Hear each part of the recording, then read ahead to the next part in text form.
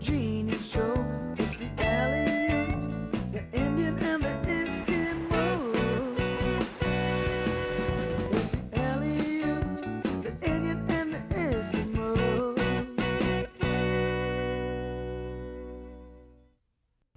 Hello everyone and welcome to Heartbeat Alaska Native News, Native Information. I'm Jeannie Green. Thank you so very much for joining us. On today's program, we travel across the state of Alaska once again, but this time we do it via trails. Before there was air travel and highways, the Native people of our state and across America would travel, get to destinations by following well-worn paths. And today we look at those trails. I'll be back with historic trails right after this. Heartbeat Alaska is brought to you in part by Coastal Villages Region Fund. Thank you, CVRF, for your support of Heartbeat Alaska.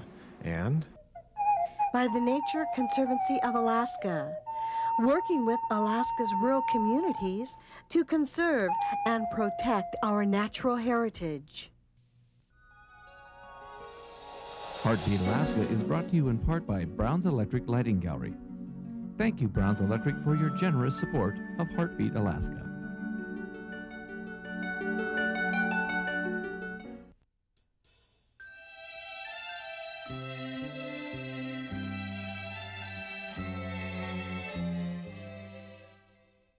For centuries, our ancestors lived off the land, gathered berries, hunted the game, and fished the fish. Today, we lead you on a trail of stories, a trail that generations lived by.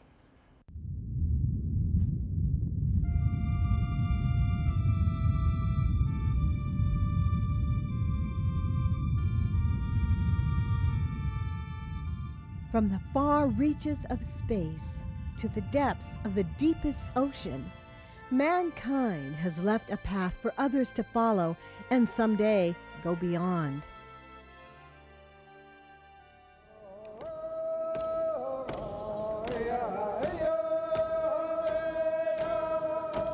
For the indigenous people of Alaska, it is a path still walked today. From the stories that are passed down from generation to generation, to the land that provides the necessities of life, the ways of our past are the ways of our today. We are as connected to our history as we are to our land, a land that holds the stories of where we came from, a land that holds the stories of where we are going.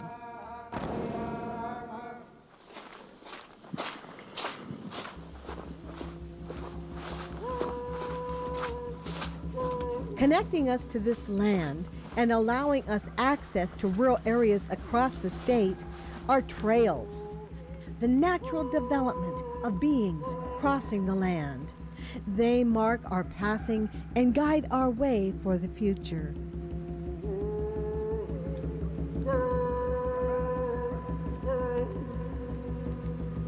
Many of these trails tell a story, whether it be one of hardships or a story of happiness.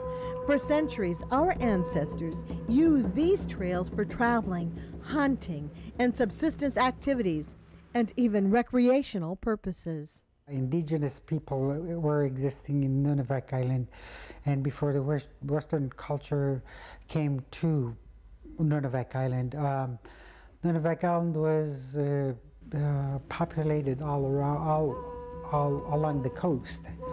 And since we're Eskimos, if you will, we live off both land and sea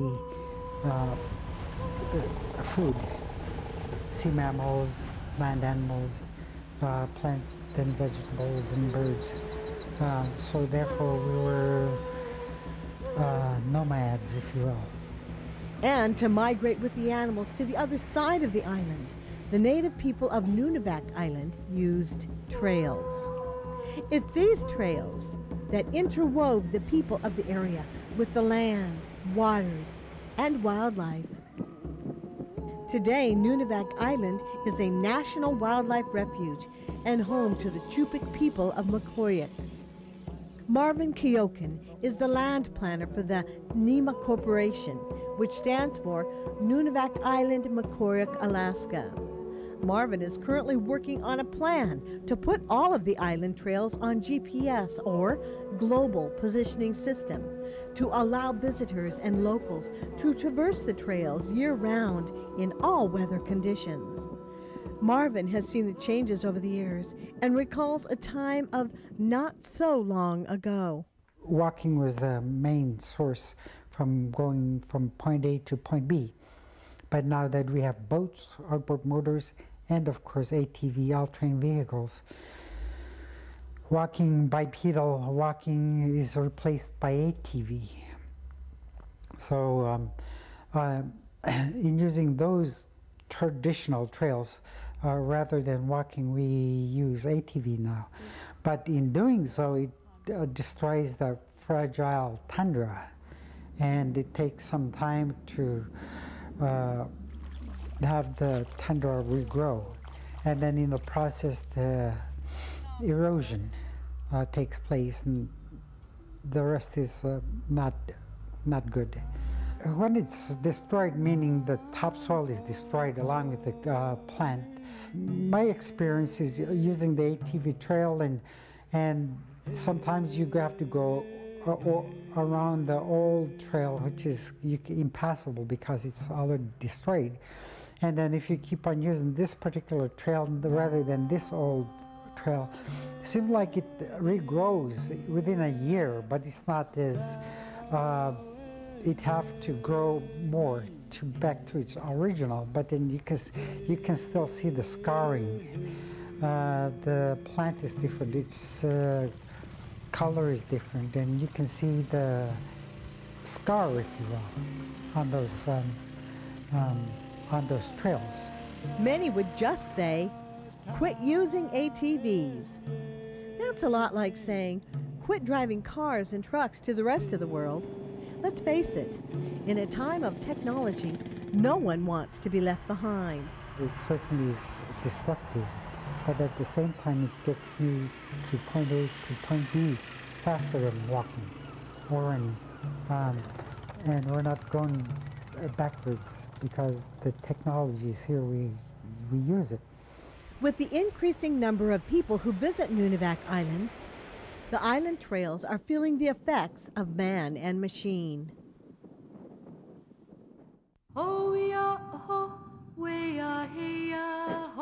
You're late, Dad. I know. I'm almost done with my homework. Yeah? Tessa's mad at you. What's mad at me about? You said you would play basketball with her. She said she'll never speak to you again. Parents that are involved with their kids are more likely to help keep their kids away from drugs. Nothing but that.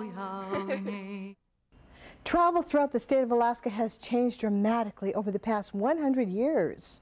Throughout the interior of Alaska, along the coasts, all across and through the state of Alaska, travel has changed. We've gone from kayaks and canoes to skips and powerboats, and from dog sleds and on foot to ATVs.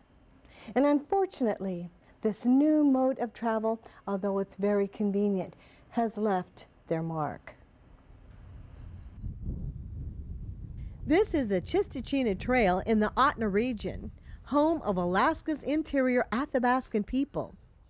The Chistochina Trail is a trail that has connected several villages together for centuries, allowing access to different communities, and most importantly, access to the land and the resources that inhabit the area. The significance of this trail is enormous, but it evolves around subsistence, food, and hunting, gathering activities. And a good example, in other words, like now it's berry picking time, and you can see that some of these berries over here are becoming ripe. And blueberries, within about a week or so, they'll be ready for harvest or picking. Blueberry pie on the way. Trails have been a part of Native life and continue to hold their cultural significance today, allowing access to the tundra and wildlife, or access to surrounding villages.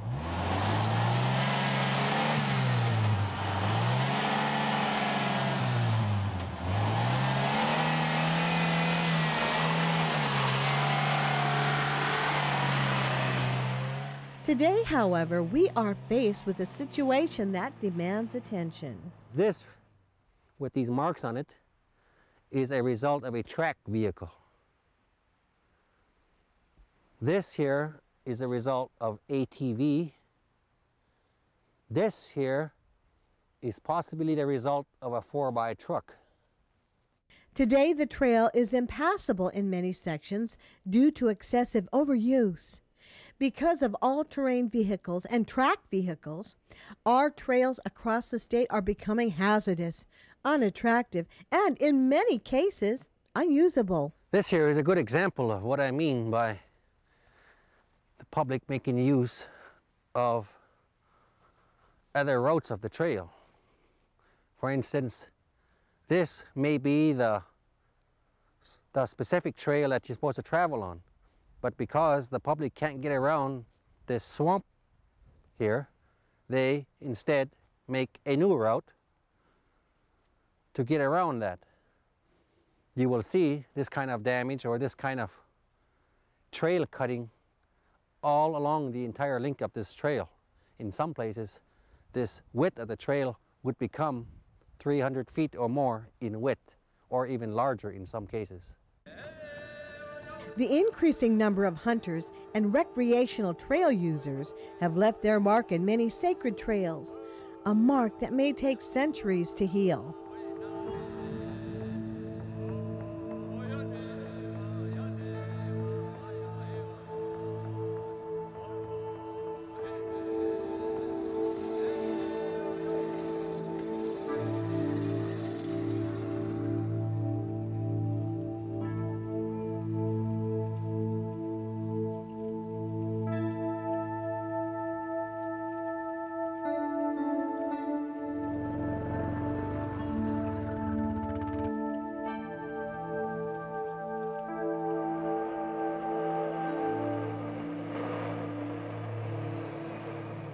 For the native people of rural Alaska, ATVs have become the vehicle of choice. But that choice comes at a high cost. In Unalakleet, all-terrain vehicles are used year-round to help make life in the village a great deal easier. Most rural Alaskans rely on the four-wheeler and snow machine to get around the village, to haul people and supplies, to travel to surrounding villages, and especially for hunting the abundance of wildlife that roams the tundra. With their adaptability to Alaska's rugged terrain, ATVs are ideal for rural living. People really do need the four-wheeler in the village. It's their transportation. It's a cheap transportation. You don't have to pay a lot of money up front to buy a four-wheeler. They don't have to, it's not high maintenance. And gas prices are so high and they don't use that much gas. They haul wood with it. They go to the store with it. They go pick berries with it. They hunt with it. I mean, they really depend on it. There are a lot of trails on the corporation land. Hunting trails mostly, hunting and berry picking. Four-wheeler is a practical tool for our people. Stanton and Irene Katchatag still use one of the local trails in Unalakleet for ptarmigan hunting.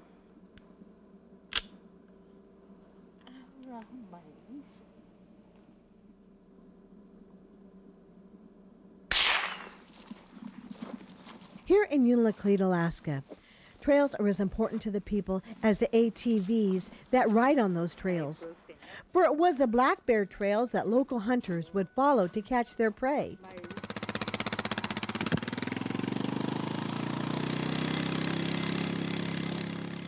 Today, ATVs have made hunting and berry picking, amongst many tasks, much easier and efficient. And while the people of rural Alaska prosper from ATV use, it's the tundra that suffers. Many locals are noticing the scarring of their land due to extensive ATV use, a scarring that will most likely remain for years to come. As far as the country landscape, it sure has changed, and unfortunately not for the better. A lot of the tundra has been scarred up from four-wheeler tracks, and I don't think it'll get any better. Well, some of the changes I've seen in the ATV trails in the past few years, I noticed some of the ruts are getting deeper. It's just because more and more people own ATVs now. One thing that bothers me is when people start to use them without following one pathway or one way. I don't mind using them for hunting, but I don't like to see them going from hill to hill or anywhere or anyway. These terrain vehicles disturb the vegetation, like berries and willows and everything. They disturb that. So that's something that I'd like to always pass on to our young generation. Not only has man and machine left a path of destruction in their wake, but today, trail degradation has led to a much more serious situation. The environmental impacts that ATV use has on the vegetation, soil, site hydrology, wildlife, and fisheries habitats can change the ecosystem of an area forever. Hi, I'm Lisa Zam with Alaska Family Hospice, your home in the city. We would like to invite you to stay with Alaska Family, located right next to the Alaska Native Medical Center. We will have a new addition for our special prenatal guests, a beautiful prenatal home. Call to make your reservations. This fall and winter, every guest is entered in a very special drawing every week for gift certificates, and in December, a grand drawing. So the next time you're coming to Anchorage, stay with Alaska Family, your home in the city. Breaking through the clouds, she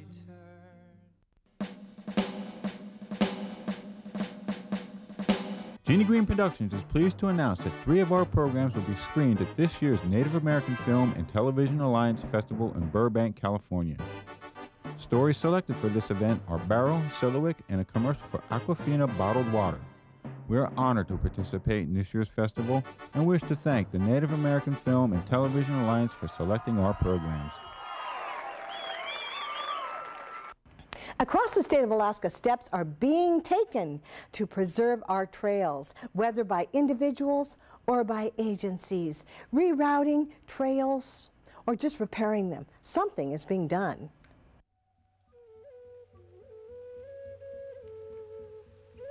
If we had time, I could go to places where I could show you our traveling across the trails, as I said, across the wetlands I told you earlier, actually produced a stream bed. The stream beds now flow right down the four-wheeler trails. And the reason that we chose that area to drive through with a four-wheeler to begin with, because it was the drier margin area. Now it's the stream bed, and it's causing serious erosion over on the Fox Creek side there. You know, you can't even get through there anymore because of it, actually. Involuntarily now. In Homer, Alaska, the effects of ATV use on the tundra can easily be seen, especially upon the wetlands in the area. So this is the consequence of these trails, and in really wet conditions that we still have here, residual wetness, is they'll just eat you up. So it's a real inconvenience to the riders. There's kind of a misconception that people want to find these and that's their objectives, but after you've pushed your machine out of a couple holes like this, you've had enough for the day. Kevin Meyer is a surface protection specialist with the National Park Service, Rivers, Trails, and Conservation Assistance Program.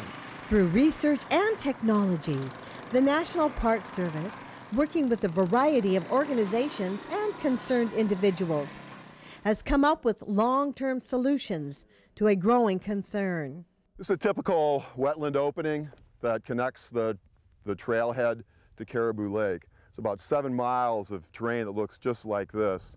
The cotton grass that we see tufted out here is an indication of a very aquatic or wet environment. It's wide open terrain that in the wintertime it makes perfect passage for snow machines. But in the summertime, this is a very fragile and sensitive environment that's easily torn up by ATV use. You can see the tracks that extend across here. And it's not unusual, especially during hunting season, to have the entire surface to have been trafficked by ATV users. This is typically what happens when you run ATVs on wetlands. The wheel traffic abrades wetlands and strips the vegetation, exposes this underlying muck soil. And it doesn't take very long before we've got an area that won't support the ATV use. What happens then is people end up moving across the entire area, stripping and denuding the area, and causing accelerated erosion, which washes into the local streams and impacts fisheries values. So we've been experimenting with these two materials. One, this is geoblock. It's a meter-long material by a half-a-meter long material. It's made of recycled high-density polyethylene plastic and has a 40% opening. It's 2 inches thick and has excellent weight transference characteristics. And we bind the individual panels together, and that becomes the wear surface. You can also see how the vegetation is regenerating up through it. The other material that we've been experimenting with is called SolGrid.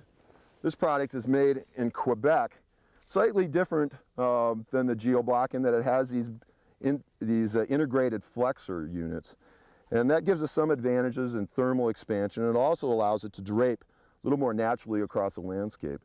And the idea is to set this on top so that the tires from the vehicles aren't churning up and creating more mud holes. And with the weight transfer that occurs on this, they spread their weight out. They have much less impact on the ground. Exactly. And they'll be less likely, if they can travel on this, they'll be less likely to try to avoid a bog or a mud hole.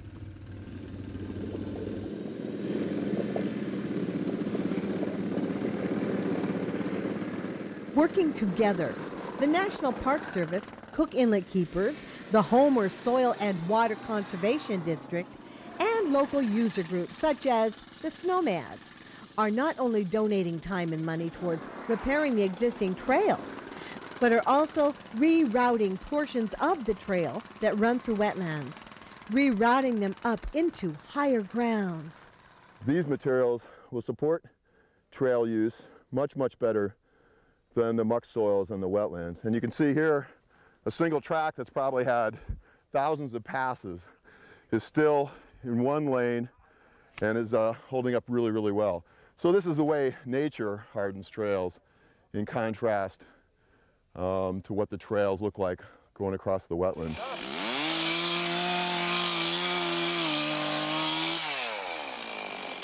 These volunteers are clearing a path that will soon become the main trail to the popular Caribou Lake. Through the hard work and efforts of these individuals and others like them, trail users will be able to enjoy the pristine beauty of the wilderness that surrounds them while preserving the wetlands. All this is dead beetle kill trees that I drug out here with the four-wheeler and put in place. Local resident John Coila has taken matters into his own hands. Utilizing the dead spruce bark beetle kill trees that overwhelm the area, Coila has constructed a series of boardwalks that lend themselves well to ATV traffic.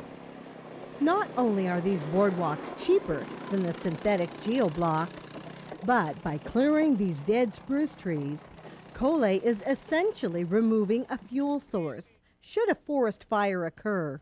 No matter what method is used for hardening different surfaces, it all means a lot of hard work. The Middle Fork Trail near the interior of Alaska is also getting a major makeover. Here we have the opportunity to see firsthand how the trail hardening process takes place.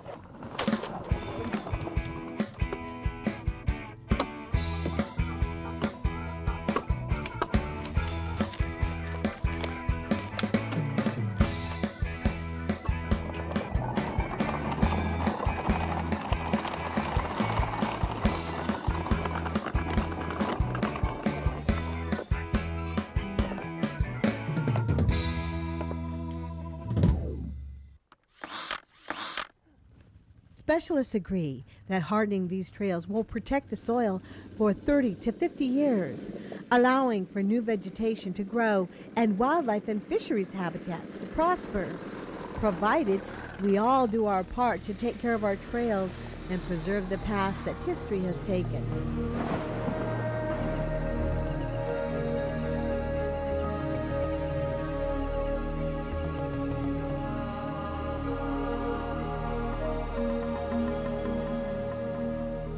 Through the combined efforts of agencies and dedicated individuals of rural Alaska, we can ensure that our children and their children will have a way to explore the wonders of nature that surround them, a way to ensure that the stories of yesteryear will live on in the minds and in the trails of today.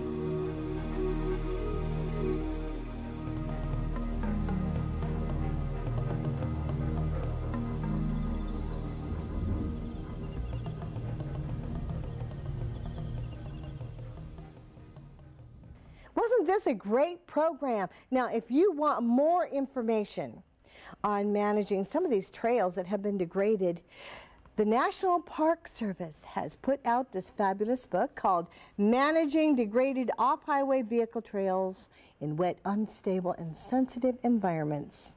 To get a copy of this program, simply call the number on the screen. I want to thank every one of you for joining us for Heartbeat Alaska. Join us again next week. God bless every single one of you, and we'll see you then. It's Heartbeat Alaska. It's Heartbeat Alaska. You can hear it from Sitka to Barrow. Gather around for Jeannie's show. It's the Aleut, the Indian, and the